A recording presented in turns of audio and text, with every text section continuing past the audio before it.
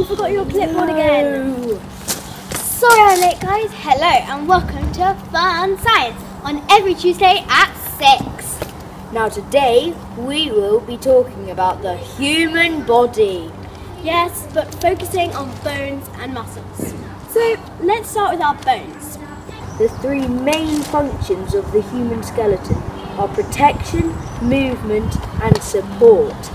Let's start with protection. Thank you, Nick.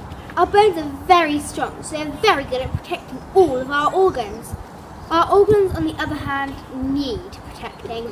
For instance, the rib cage protects lots of organs, like the heart, the lungs, and etc.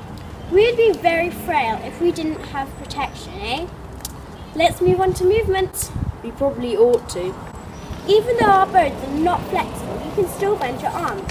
This is because where your arms are connected, there is a joint. They are either called a ball and socket or a hinge joint. If we didn't have bones, we'd be a blob because our bones hold us up.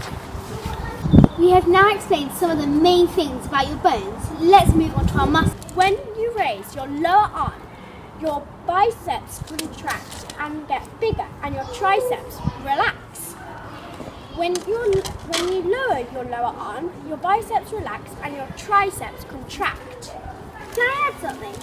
When they contract, they get bigger, but also shorter and fatter and harder. So that all of your bones have muscles connected to them. No, I didn't. I bet you didn't know that muscles work in pairs and only pull the bones, not to push. You all learned something because I certainly did. Goodbye!